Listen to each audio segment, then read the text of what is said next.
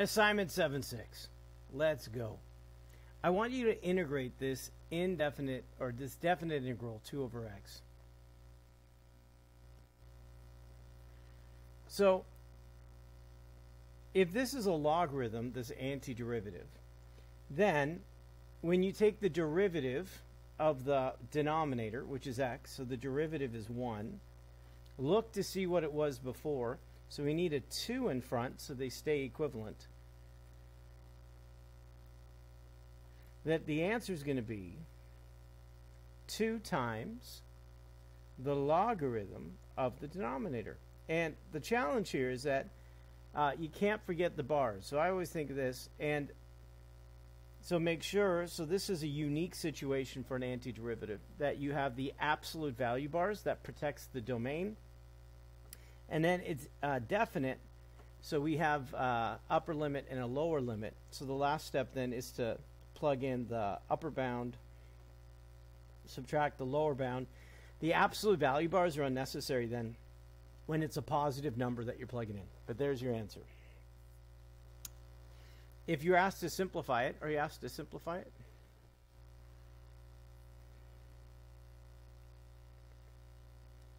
No, that's good. Number 2, we're going to integrate from 1 to 3, 4 over 2t subtract 1, dt. So how would I do this? So the first thing I would do is take the derivative of the denominator. So the derivative of 2t subtract 1 is 2. That's the hook that we need.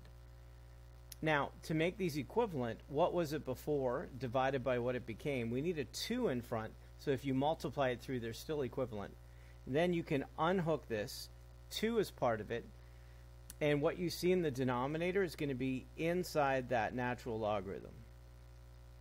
The last step is to plug in, so there's an upper limit and lower limit, so make sure you plug in 3 and plug in 1. Now ln 1 is actually 0, so the answer actually is 2 ln 5. But that's fine the way it looks too.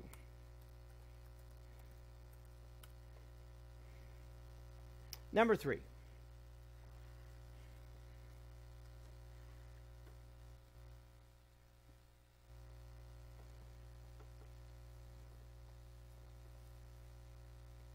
Let's see how this works. All right. I feel like I'm crooked. Is that leg straighter? I don't know. I guess it doesn't matter.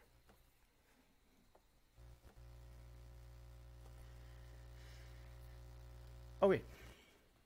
Crooked or not, here I go. Number 3. Integrate from -1 to +1, 4 to the exponent x plus 1 dx.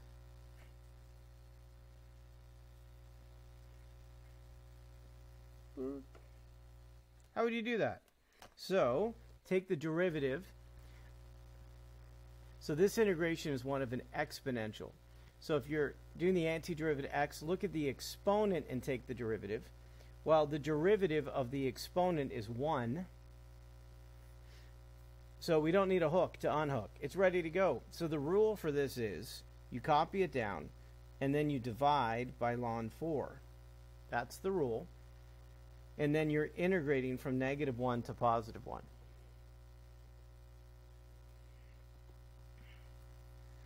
So plug in the upper limit, subtract, plug in the lower limit. Done. Number 4.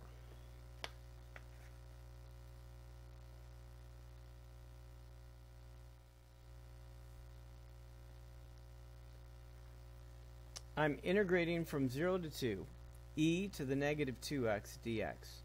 So practicing integration of both exponentials and logarithms. So the rule for e is you copy it.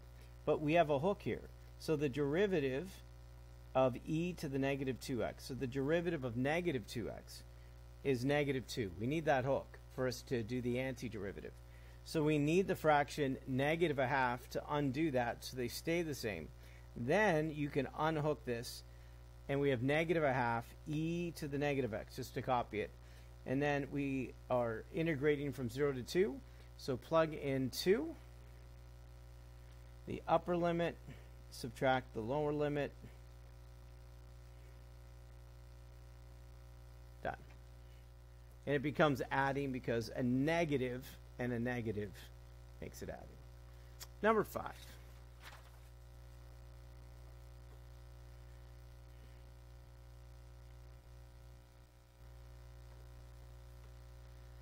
All right, we're integrating e to the x squared, subtract 1, times x dx.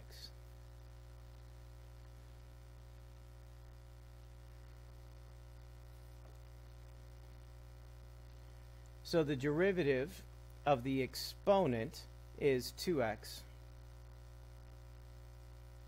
It was 1x, now it's 2x. We need a half. Now you can unhook that. The rule for e is to copy it. And don't forget the constant. So this one's an indefinite integral. So we don't have that extra step at the end to substitute in. Number 6.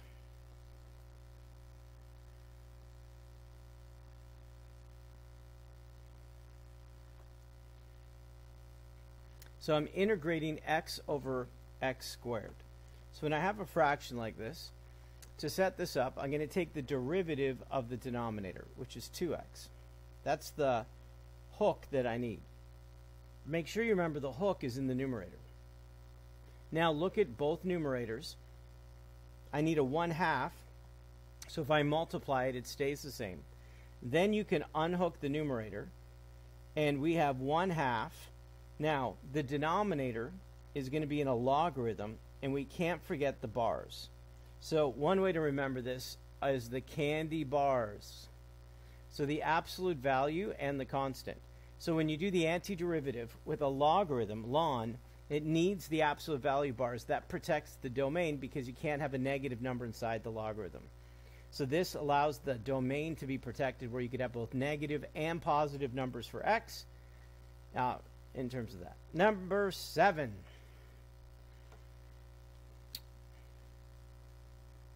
This one looks so similar, but it's not. So how do I answer this? Even though it looks similar, see if I take the derivative of the denominator, that's not going to help me. But instead I see a monomial. So what I'm going to do is, I'm going to write this as 2 fractions. X squared over x and minus 1 over x. So that monomial, I'm going to write as 2 fractions. I'm going to simplify this. So x squared over x is 1x. And 1 over x, I'm going to leave because I know what the rule is for 1 over x. So when I do the antiderivative here, add 1 to the exponent and divide. The antiderivative of 1 over x is ln. But don't forget the candy bars. Get it? And you're done. So the key is remember absolute value when you do the antiderivative, and never forget the constant when doing an indefinite integral. 8.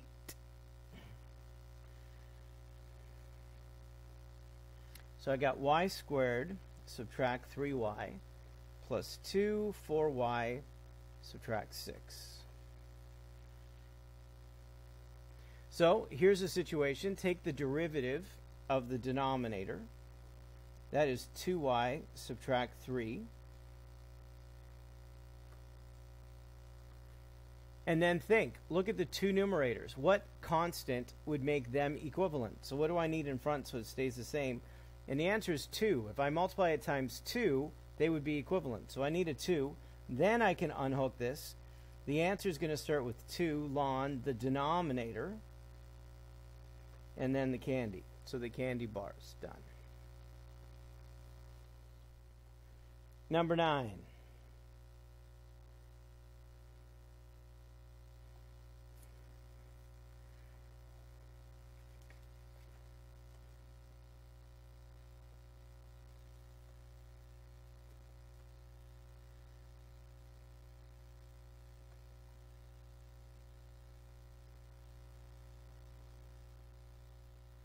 So, here's the situation with number 9. If you have a fraction and the degrees match, or the degree on top is bigger than the bottom, and you're not able to separate it into multiple fractions. You're going to have to do some algebra before you can integrate. You see, if I take the derivative of the denominator, the terms don't match, and it's not going to help me. So I notice the degrees are the same, so what I have to do, and you can actually use synthetic division if you want to divide, because it's a linear denominator, but we'll practice long division. This is what it would look like if you were dividing. So x goes into x once, and then it's the remainder that becomes important. So be careful when you subtract a negative. It's 2. So the answer, which is 1, and then the remainder, which is 2, goes over what the divisor, what you're dividing by. So do you have this ability? Oh, and make sure you write down the integration sign there. So do you have the ability to do long division to be able to write it in a way where you can then integrate it? So the integration of 1 is x. The integration of x subtract 1. Well, if you take the derivative of that, it should be a 1 with a 2 in front, but the more we practice, you just need a 2 in front of that logarithm to be able to do it. So what's the derivative of 2 ln x subtract 1? It's 2 over x subtract 1. So when it's a simple constant in the numerator, you can just write it. 2 times ln x subtract 1. Just make sure you remember the candy bars when you write it out. Number 10.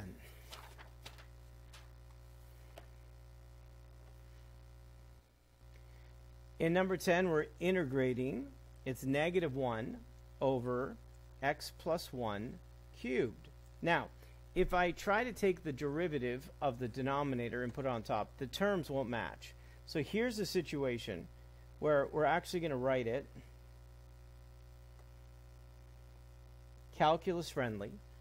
The derivative of the base is 1, so I don't need it. So this negative can stay there, or you can put that negative in front. All I need to do is the anti-power rules. It means I got to add 1, which is negative 2, and divide.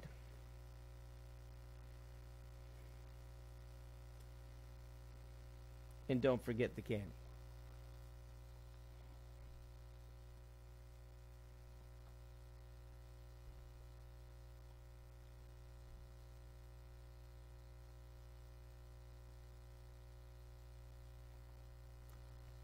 And a negative divided by negative would be positive. I was just looking at the answer key, and it had a positive in front, but it makes sense it's positive because a negative divided by negative is positive. All right, 11. In number 11, we're integrating. We're going to make this calculus friendly right away. So we have 3u, and then the denominator is u squared plus 1. And then we're going to write that to the exponent, negative 1/3 du. So in this situation, so not every fraction leads to a logarithm. So we're just practicing when we have a logarithm and when we don't. The derivative of that base is 2u. That's the hook on that I need. What I had was 3u. So what was it before over what it became? Or the other way around.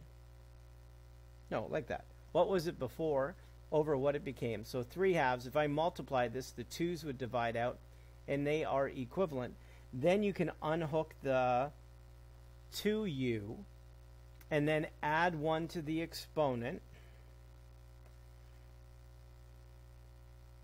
And then instead of dividing, times the reciprocal. And then don't forget the candy. And again, it's 9 over 4 if you want it to be that. Number 11. That was number 11. Number 12.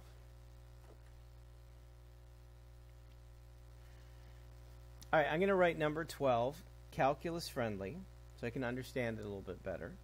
So it's ln x to the 1/2. And then instead of writing it as over x, I'm going to write it as times 1 over x. So I want you to see that they're equivalent, what I just did. So instead of the square root, it's ln x to the 1/2. Instead of over x, I go times 1 over x. They're the same thing, but what's the derivative of ln x? It's 1 over x. So the hook is there, so I can unhook this, and then the rule is just add 1 to the exponent, and then divide, or the reciprocal, and then don't forget the candy. Number 13. When taking antiderivatives, it's just a little more fun and interesting than just following a derivative rule.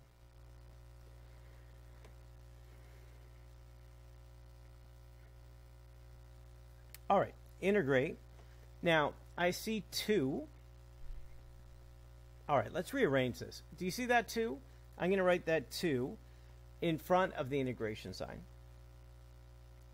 You see the x? I'm going to write that as 1 over x, because 1 over x is a great indicator for when you take the derivative here. I need 1 over x. And then I'm going to write 1 plus ln x to the exponent negative 5, so that it's calculus friendly.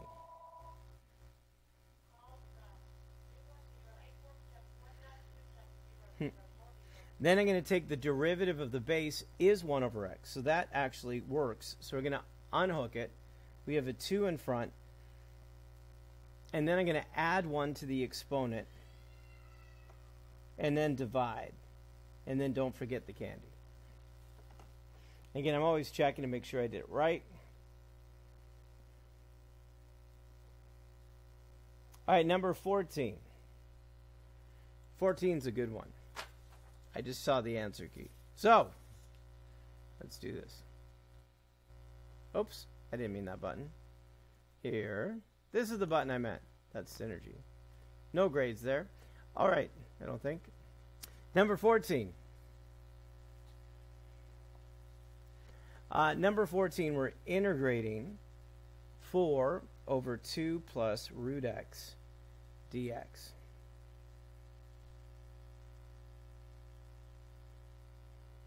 All right, it's kind of a challenging situation. So the derivative of the denominator, I can't write it, I can't divide it. Like, I don't know where to go here. One idea could be to do the, what's called the conjugate, multiply top and bottom by 2 minus root x. But we're going to use the technique of u substitution. So we're going to let u equal the square root of x, which is the same as x to the half. And then the derivative of u would be 1/2 x to the negative 1/2 dx.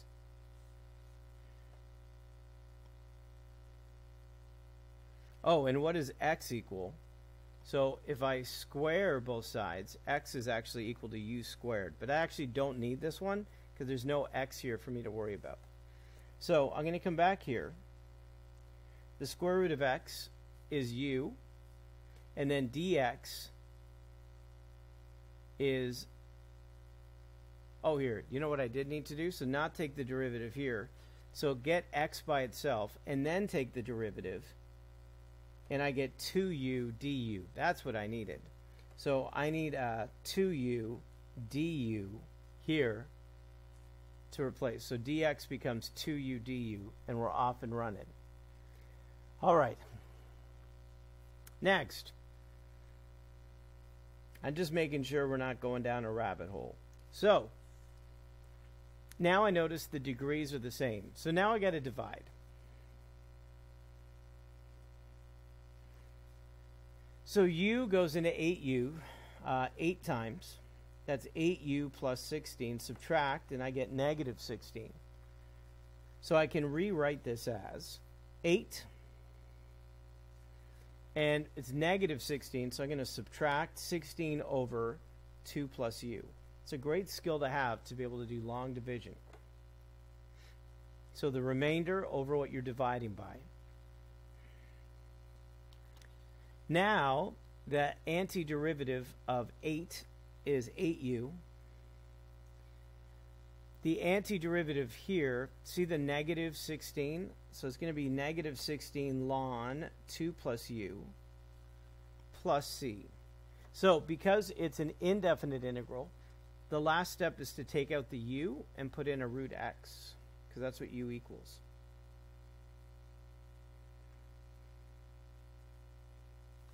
And there's the antiderivative of what we started with. So if you just have a constant in the numerator, you could just write with the constant in front and ln of what you see in the denominator. As long as what's in the denominator, if you took the derivative, the hook on you need is 1. So if it was different, then you'd have to be careful what number or fraction you'd have there. Number 15. All right, this one's different. It says find the inverse and then sketch and its inverse on the same plane. Okay, so find the inverse and then sketch them. I can do that. You can do that. So the inverse here would be x equals ln negative y.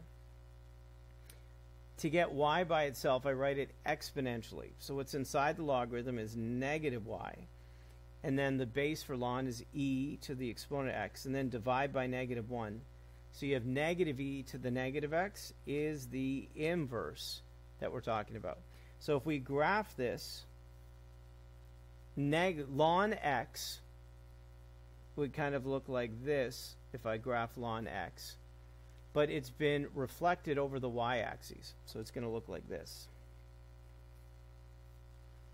So there's the original with an asymptote. And then negative e to the x would have looked like curving up, but it's been reflected down.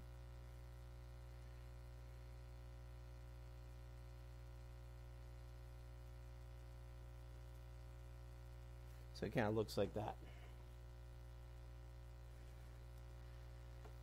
So this is negative e to the x, and this is the logarithm that goes with it. And if you did draw this, they would reflect. It's a little bit confusing. We're going to move on. Number 16. All right. Again, can you do the inverse graphing and the whole bit? So let's try it, not be intimidated by it. So what's the inverse here? We're going to write down x equals e to the 2y plus 1. We're going to subtract 1. We're going to write this as a logarithm, which is 2y ln x subtract 1. And then we're going to divide by 2. So the inverse of g is ln x subtract 1 divided by 2. So if I sketch this, e to the 2x plus 1, instead of having an intercept at 1, everything's been shifted up 1. So it's at like 2. And then the 2x just creates a horizontal compression. So it's a little bit wider than normal. But there's an asymptote at 1. So there's e to the 2x. Now the logarithm is going to have an asymptote at positive 1.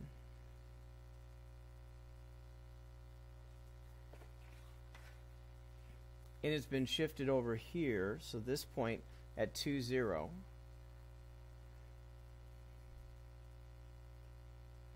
And there's the inverse. And again, it would reflect over the line y equals x.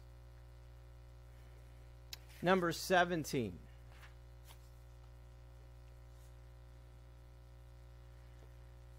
Simplify without using a calculator. So can you evaluate a logarithm? I hope so.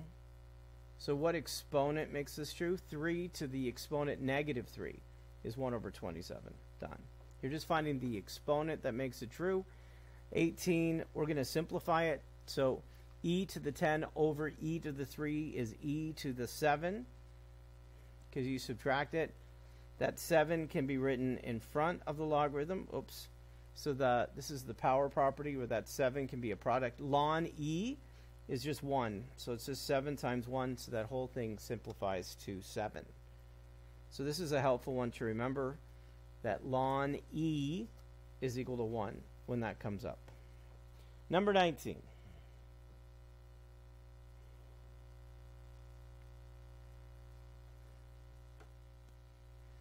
In number 19, it says use log properties to expand that. Let's do that. So I'm going to write it, actually calculus friendly. I'm going to write it as y subtract 1 to the 1/2. And remember my properties. So if you're multiplying, you're adding, and the exponent goes in front. So it's ln x plus ln y minus 1, and that 1/2 is written as a product in front. Number 20 is the same kind of question. Use properties to write that 2 log p subtract log q subtract log r to write that as 1 logarithm. So if something's being multiplied in front of the logarithm, it's an exponent. The 3 is the exponent, and for r has an exponent 1 or none. Subtracting means it's going to be in the denominator. So it's q cubed and just r, and that's written as 1 logarithm. So understanding subtracting, they both belong in the denominator. The number in front being multiplied becomes the exponent inside the logarithm. Just some pre-calculus. All right, solve without a calculator. Got it. So e to the exponent 2x subtract 5 equals 0. Could you solve that without a calculator? So the step 1 is to add 5 to isolate the exponential. Write this as a logarithm. So the exponent is 2x subtract 5. The logarithm with the base of e is ln and then 5 inside. To get x by itself, you would add 5 and then divide everything by 2.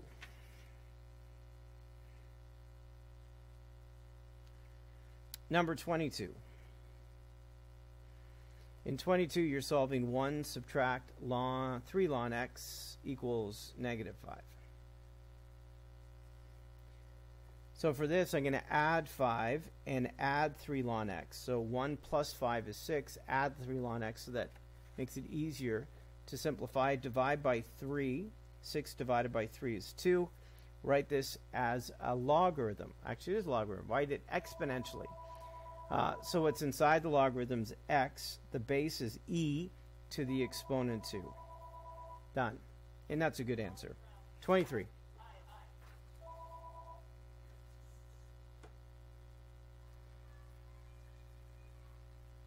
So f at x equals ln x subtract 1 to the 2/3. Now we're just taking derivatives. So let's just, can I write down a few of them? So 24 is y equals t squared over ln t. And then 25, let me just write them down. G at y equals ln 1 subtract, oops, that should be positive. So 1 subtract ln y. All right, let's start with those three. So derivatives are just following rules. So they're not as interesting as integration, where you have to think through what type and this, that, and everything else. So what's the derivative rule for ln? Is what you see is in the denominator, and then the derivative of that is in the numerator. So it's 2/3 x subtract 1 to the negative 1/3, just the power property. That's number 23. Number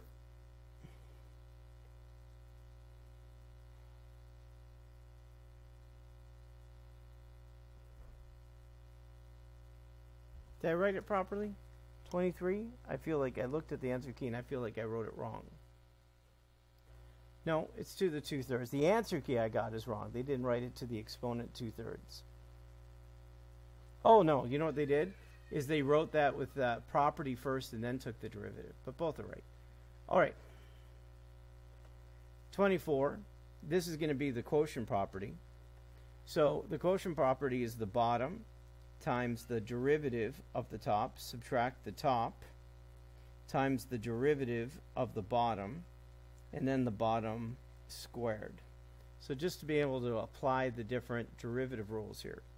25, the derivative of a natural logarithm, what you see, 1 subtract ln y, that goes in the denominator. Then the derivative of this, which is negative 1 over y, is the numerator. Done. 26. In number 26, ln y is equal to 2x plus 1 ln x. And it says to find the derivative. And of course, you're going to have to do it implicitly. So let's do it this implicitly. So the derivative of ln y is 1 over y, but it needs the hook y prime. So this is what it's going to look like with the hook. Here is the product rule, which is the first times the derivative of the second plus the second times the derivative of the first. And then to get y prime by itself, this is just all multiplied by y. So just rewrite it and put times y, and it's over. And if you wanted to, right here, you could see what y equals, because you could write it exponentially. So y is actually equal to e to the exponent 2x plus 1 ln x. So you could take out the y and put this in for y, and then there'd be no y in your answer. All right, 27.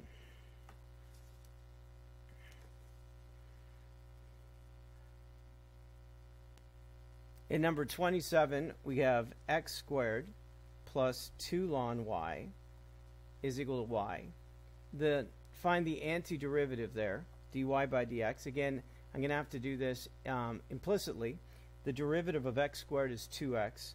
The derivative of 2 ln y is 2 over y, but it needs a y prime. And y is also y prime. So I need to gather together the y primes. So I'm going to subtract y prime, and I'm going to subtract 2x. So those that have a y prime are together. Then I can factor out. And I'm not worried about simplifying it or making it look particularly pretty. I just need it to be algebraically equivalent, and then you get full credit. So then divide by 2 over y, subtract 1, and it's done.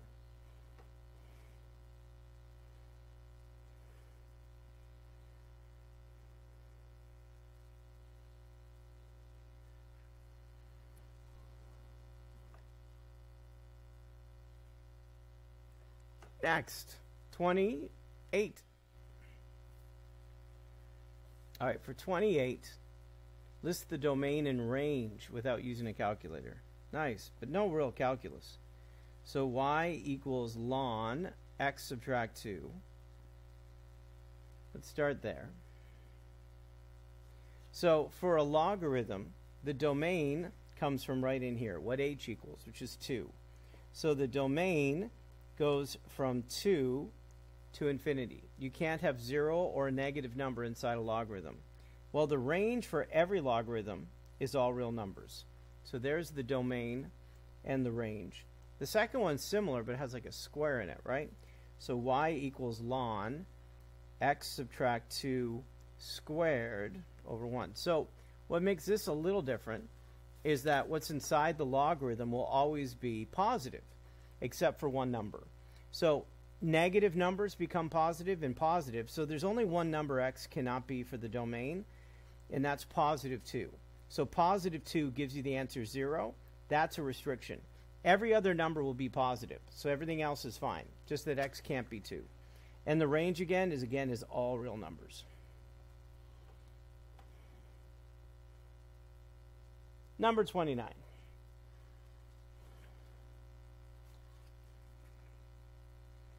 We are getting there. Is ln x minus 2 squared equal to 2 ln x minus 2? And why or why not?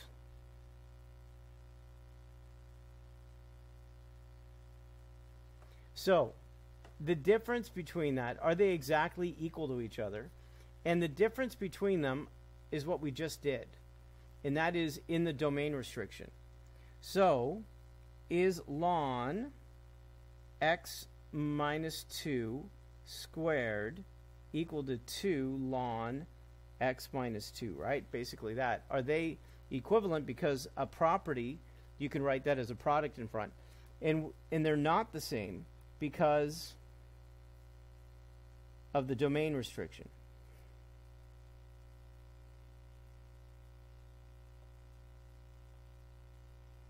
So x subtract 2 squared, x can't equal 0, but for this one, x has to be greater than 2. So there's only one restricted number here. There's an infinite number of restricted numbers over here. So they're not the same because of the domain restriction. Number 30. Is this our last one? No. All right. For this function, use a calculator. Shoot, I don't think I charged my calculator. I think it's dying or dead. Oh. I got to remember. Right now, after this video, I got to remember. So, I think I can use Desmos if it's completely dead. But I don't want to do that. So we have g at x equaling x ln x divided by e to the x. And then find the average rate of change. That's just the slope formula, right? From 1 to 4. So that's g at 4 subtract g at 1 over 4 minus 1. So I'm going to define it right away in my calculator.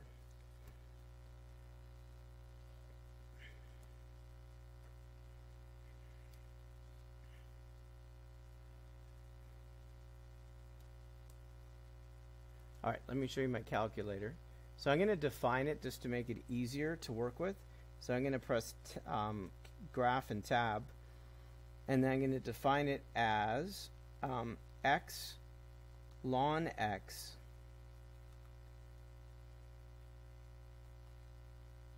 over e to the x.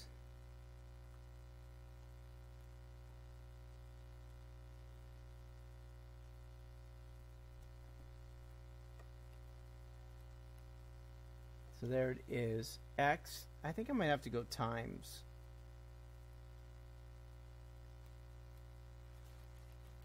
Oh no, I lost it. So, let me try again. Tab. Alright, so I'm going to move over here. I think I need to go times for it to like it. Yeah, so I had to go times x times ln x for it to like it. So that when I come back here and do the calculating, then because it's defined as f1 at x, I can go control divide, and I can go f1 at 4 subtract f1 at 1, and then divide that. Oh, it died on me. Dang it. Okay. So you're going to type this in your calculator like I did. I do have the answer key here. I'm going to charge up my calculator right after this. But you do get the answer 0.033 when you do that. For B, I'll show you the setup, and then you can use your calculator. So for B, the average value would be to integrate from 1 to 4, g at x dx, and then divide it by 4 take away 1. So again, it's okay. I think you can do that. Type that in your calculator, and if you typed it in correctly, you would get the answer 0.146. So it's a good challenge for you. Can you do that without me? 30C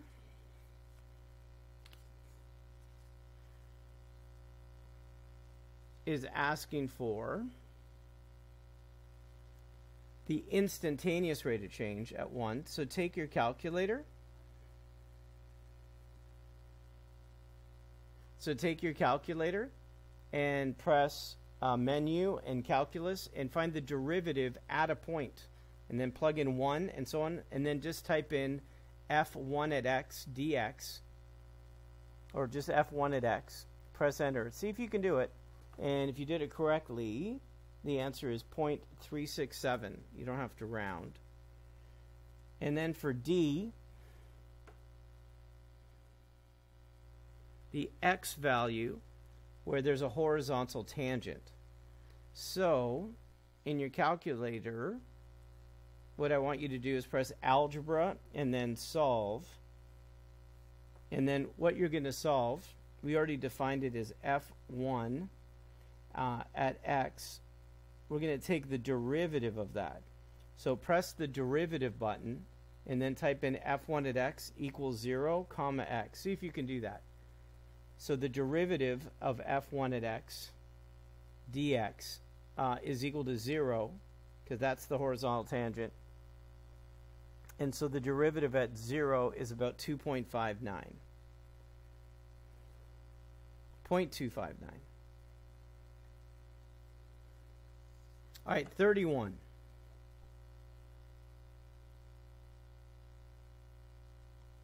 For 31, thankfully I don't need a calculator. We've got 2 questions left.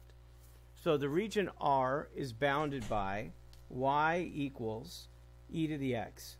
Y equals 1, x equals 1, and x equals 3. Without using a calculator, thankfully mine's dead, set up but don't integrate integrals which could be used for the following ones. So for 1, the area of it. So let's just like sketch it quick so you can see it. So y equals e to the x has a y-intercept at 1 and has this picture to it. That's y equals e to the x. Y equals 1 is right there where that point goes through.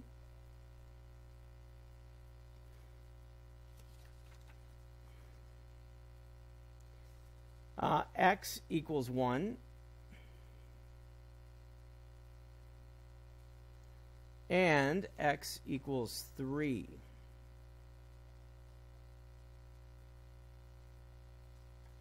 So this is the region we're talking about. Right here. So if I was going to set up an integration to find the area of that, we're integrating from 1 to 3, right? From 1 to 3. And then it's the top, subtract the bottom. So the top is e to the x. Subtract the bottom, which is 1. And then, do I find it or just set it up? Just the setup. So A, maybe I got confused at what the questions were again. So A is sketch it, which I did.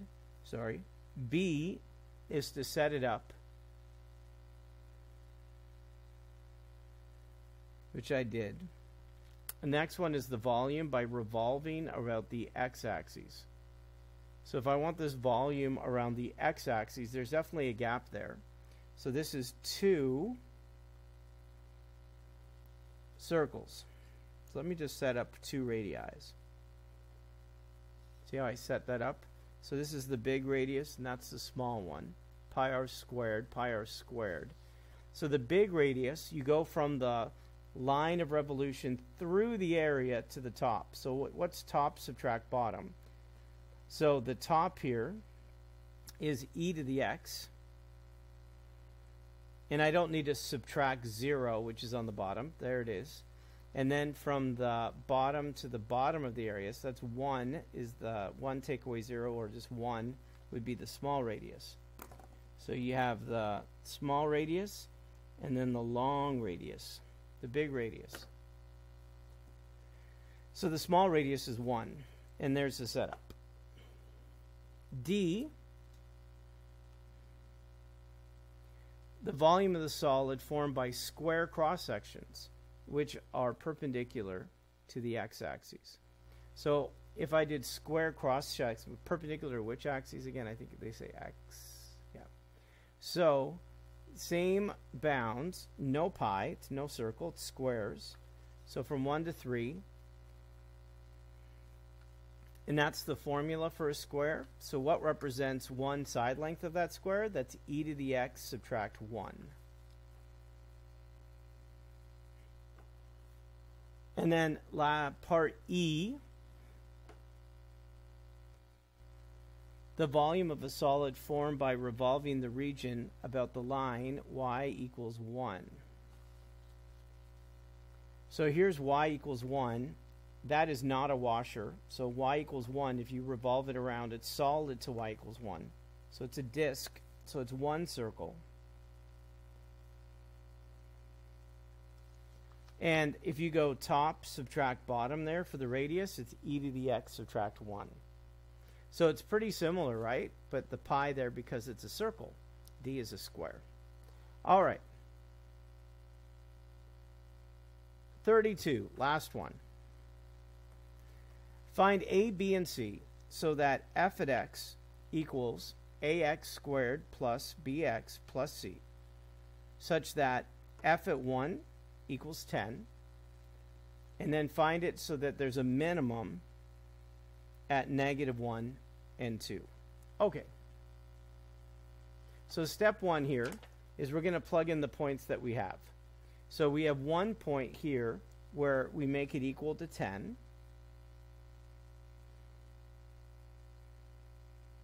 So 10 is equal to a plus b plus c. And then we have the second one for -1.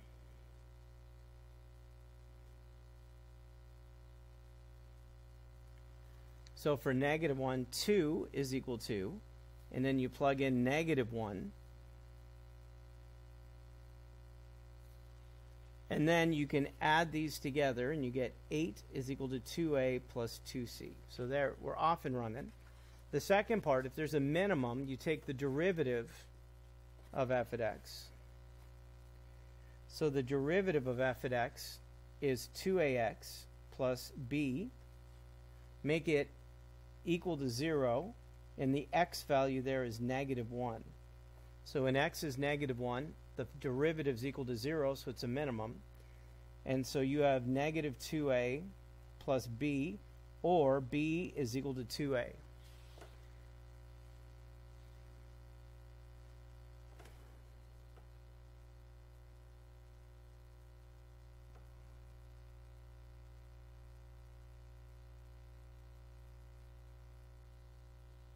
How do we do here? What did I do wrong here?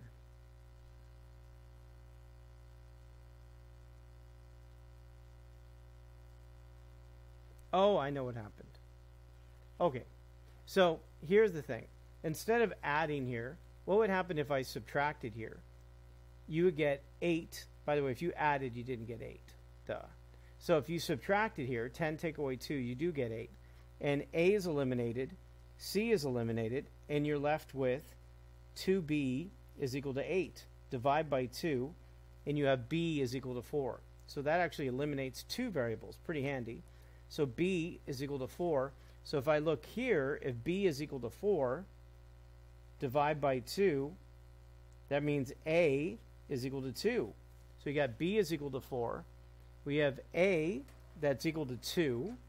And then if I want to know what c equals, I can go back to either one and plug in. So I'm going to plug in 2 for a.